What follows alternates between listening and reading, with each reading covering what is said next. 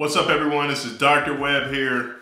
Thank you guys for watching this video. Make sure you subscribe. New videos coming every week. You don't want to miss them. This video today, I'm going to be talking about picking a medical specialty based off of your personality. For those who are unaware, in your third and fourth year medical school, that's when most people decide on a specialty. And it's usually after you do your clinical rotations. Some people go into medical school and know exactly what they want to go into. Other people like myself are late decision makers and decide kind of towards the end of medical school. And I didn't decide until I was in the end of my third year when I had to make a decision. But in medical school, there was some talks from my professors that suggestions that they gave us in terms of picking a specialty, and I have other videos about picking it based off of passion, prestige, money, and then lifestyle. But to pick a specialty based off personality, I came across this really hilarious kind of flow chart, and I'm going to go over it with you guys. But essentially, when you don't know what specialty you want to choose, if you're in medical school, or if you before you even get into medical school, you're just trying to decide what you want to go into, you can use this flow chart, and it's pretty hilarious. And when you're trying to decide, so it starts at the top here where it says, "I don't know what specialty to choose." So if you ask yourself, like, what's the problem? Whether you like everything, which in my medical school, when I was doing my rotations, I liked internal medicine. I liked urology, I liked ENT, I liked, dermatology. I liked a lot of aspects from various kind of specialties. And I enjoyed working with my hands, kind of surgery too. So if you like everything, then family medicine may be the best specialty for you, just because you can do pediatrics. You can see infants all the way up to their elderly patients. You can deliver babies. They train to do that. The downsides of family medicine is that it's the pay is not there, as well as but you have a good lifestyle, and you can spend time with your family and do things that you like to do outside of medicine.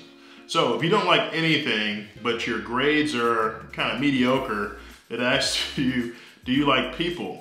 If you're not willing to touch them, you can go into psychiatry.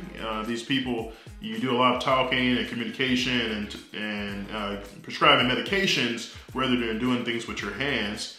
But if you like touching people, you can do physical medicine and rehab, which is physiatry. That's a good field to go into, relatively new field. And I have a couple friends that actually do that as well. If you don't like people, you can go into pathology.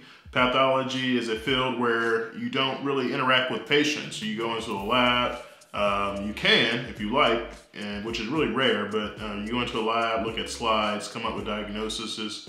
You go into the operating room sometimes. Sometimes we call the pathologist in the room to review a specimen that we're trying to decide what type of cancer it is. So that's an option for you. If your class hates you, do you like to cut? And if you like to cut, like you like to use your hands, next question is, what do you like to do in your free time? If you like to drive shiny cars around LA, you think about people going to plastic surgery, they do really well, they have really good lifestyles.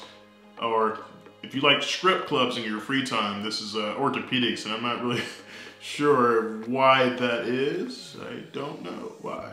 But and if you like penis jokes, urology, I didn't want to be called the penis doctor all my life, so that's the reason why I didn't choose urology. And if you like operating in your free time, neurosurgery, residency is 7 years. I have another video I just put up about a neurosurgeon I just interviewed, and she's like a PGY 9 or something like that. It's crazy. So if you like operating in your time, you will be at the hospital a lot. Go to neurosurgery. If you don't like to cut, if you're socially awkward, you can go into radiology, where you have minimal interactions with patients, but you can do like interventional radiology, where you do a lot of procedures. If you're not socially awkward, if you have a fake entrance and really rashes, or or different types of skin diseases, you can go into dermatology. If you like eyes, you can go into ophthalmology. If your grades are okay and you are a huge nerd or just average, if you like kids, you can go into pediatrics, which is 3 years. The downside of pediatrics, you know, the pay is not there. One of the lowest paid specialties in medicine. What do you think about kids? They smell. What do you think about sleep? If you need sleep and you have ADHD, you go into emergency medicine, you know, lifestyle, which is the burnout rate is pretty high in emergency medicine. You just don't see a lot of older physicians in this field. So there's a lot of, burnout in the field of emergency medicine, but crazy lifestyle as well. And do you still not know what to do? You can do internal medicine, which is a component of everything. So, and I also skipped this one here, general surgery. So how do you feel about sleep? If you think it's for the weak, what do people say meow when they see you?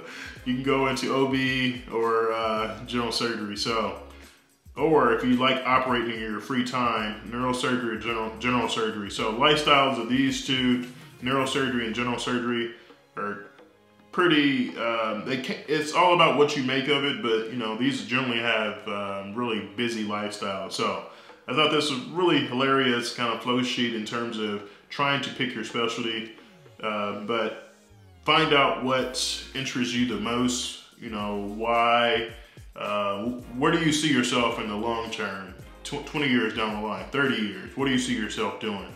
You have to find something that at the end of the day, you're gonna wake up and wanna go to work every single day. So, and for me, that was orthopedics.